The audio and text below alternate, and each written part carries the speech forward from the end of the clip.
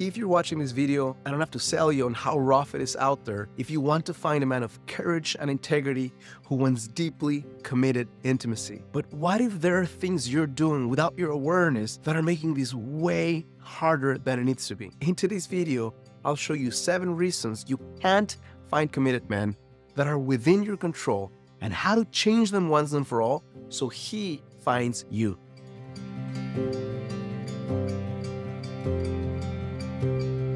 I'm going to say something at the start of this video before you throw a tomato in my face. And that is that this is not a blame the victim type video where I'm going to share with you all the things you're doing wrong and that it's your fault you're not connecting with awesome men who are not lining up right now to commit to you. I'm not an idiot. I've been around long enough and I've helped hundreds of women in all walks of life in every continent on this planet to create the type of connection that they've been seeking, to understand that part of the reason why you're not connecting with committed men consistently is because there's a large part of the male population, let's call it that, that is maybe wanting a friend with benefit situation who only wants sex. There's a lot of guys that are going to connect with you who are confused about what they really want in connection with someone. There's lots of guys who haven't learned to express themselves in an intimate relationship. There's going to be guys who are financially irresponsible and they have to take care of that thing first before they can open themselves to a committed relationship that lasts a lifetime. There's going to be guys who are avoidant and populate the online apps.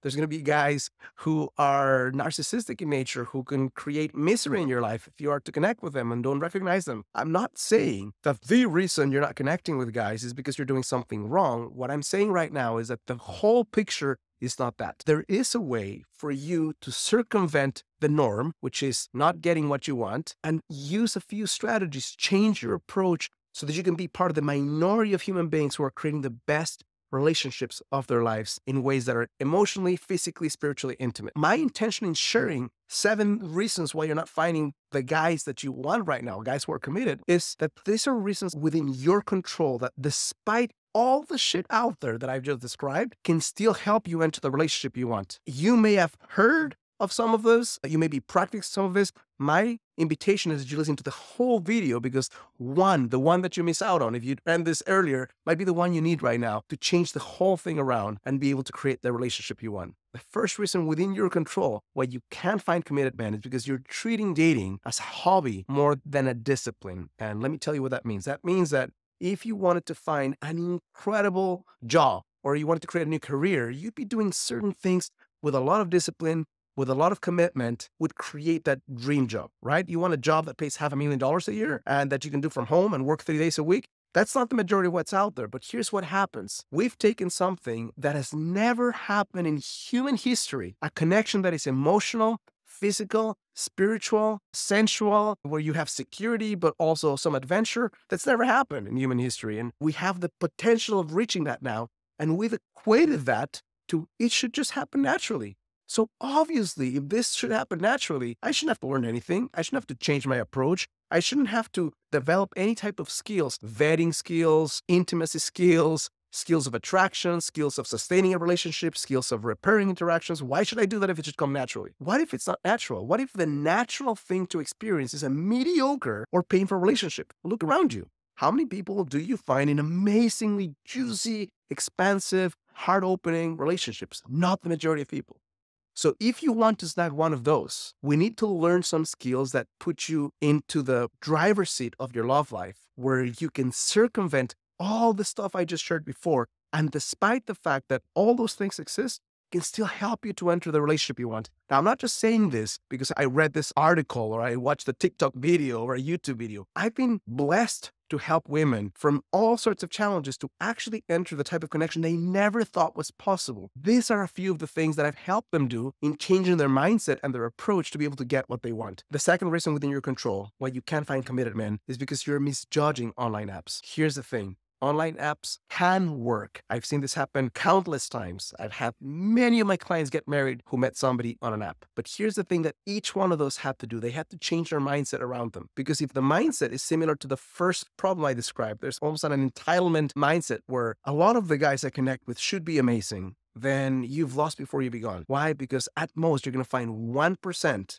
at most of men on an online app that might be a match for you. But if your subconscious mind is telling you that it should be 20, 25, 30, 40, heck, 50%, then when you get 5 dots back to back and maybe a genital picture sent to you when you get a guy who goes to you and you haven't yet found that awesome 1%, then if you're thinking it's a higher percentage, then you're going to think this thing is rigged, it doesn't work, it sucks, and you're going to end it, throw in the towel. 1% of men you would have never in a million years met in real life. Because if you don't use online apps as your only source of connecting with men, but you use them to your advantage, then if you understand the right mindset and you sift through guys powerfully, then you can still find the guy you're looking for if you persevere and if you're willing to put up with some crap to get into the best relationship of your life. Third reason why you're not finding committed men is because you're using validation as fuel. And I'm saying this without a judgment, just simply as an observation. There's lots of human beings, both men and women. When you're dating, if you have 2 good dates back to back, yay, life is good. If you have 2 guys who are not great and you went on dates and they wasted your time, then dating life sucks. So you let your emotions be dictated by what you're finding on the ground. And because what you find on the ground is going to be a lot of times not what you want, that's the nature of really digging deep to find the best relationship in your life, then you're going to be all over the place and you might get to that tipping point where your heart says, I can't take this anymore. So what's the alternative to using validation as fuel?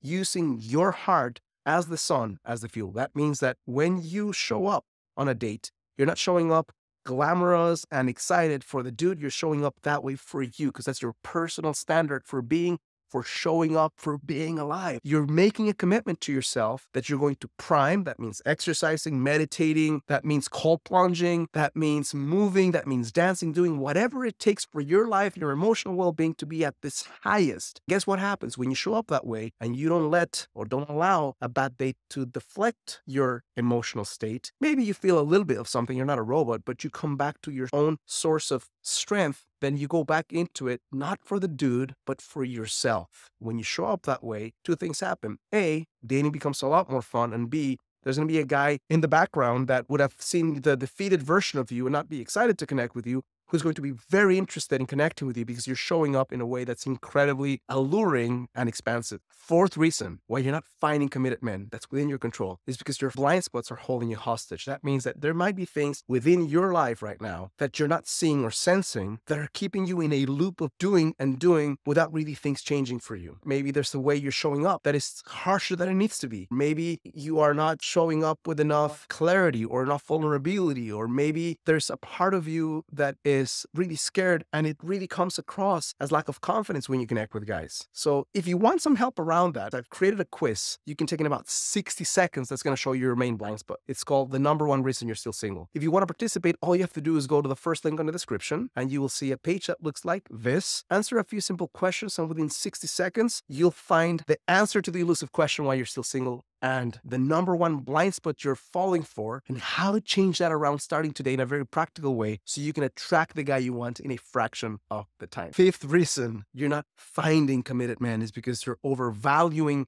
subconsciously one or more traits. Listen, I've had thousands and thousands of conversations with women who have shared vulnerably with me, here's what I'm looking for in a guy. And there is the list they share with me, and there's the hidden list that they almost don't want to share, but if push comes to shove and I press them for it, they actually share it, right? So you can have a list of someone who is perhaps courageous, full of integrity, and loyal, and committed, emotionally sturdy, right? That's awesome if you have that list. But there might be that one thing where he needs to be in a specific group of income, and if he doesn't meet that mark, you're basically saying no. Or you may have this subconscious thing that you actually tell yourself that it's so valid. He must be this height. And there's a bunch of guys that would be amazing partners and would be incredible lovers, but because you have this idea that in your mind you can't change, you're leaving gold on the table. Sometimes it's really worth exploring. What is the one thing I'm not finding right now?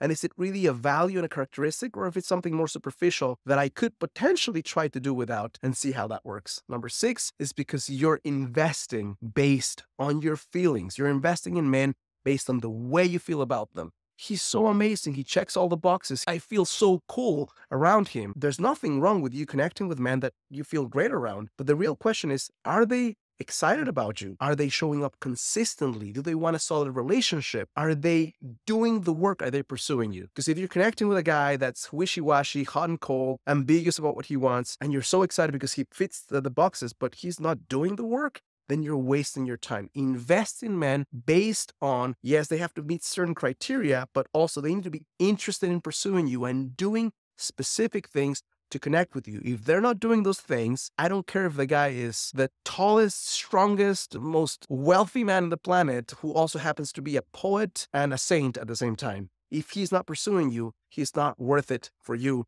on a dating context. Seventh reason why you're not connecting, you're not finding men who are committed and relationship ready, is because your strategy isn't solid. What I mean by that is, after having so many conversations with women, the strategy sometimes relies on luck or praying or thinking it's natural or going on an online app. I mean, going on an online app is a good start, but it's not the whole picture. The strategy needs to include a few things. It needs to include the way you show up for yourself and how you're going to constantly add to the emotional bank account, because you're going to take some hits in the dating world. That's it. And if you don't have a strong enough emotional bank account, then when something hits you, you're going to go into the negative. So that's part of the strategy. Part of the strategy needs to be offline, organic connections. So you need to be at the minimum able to count and measure how many connections with guys you didn't know are you creating, which includes throwing the handkerchief, dropping the handkerchief. It includes going to places you don't usually go to. It includes initiating in terms of smiling, flirting, asking a question. It includes online and offline. When you do those two things and you're measuring them consistently, you have a much stronger chance of getting what you want. I hope this is useful and insightful. If it is, it would mean the world to me and to my channel, because this is how I can grow and reach more women. If you click like and subscribe, and if you want to continue learning how you can attract the guy you want without the need for gimmicks, manipulation, games, or stupid techniques, make sure to watch the next video right here.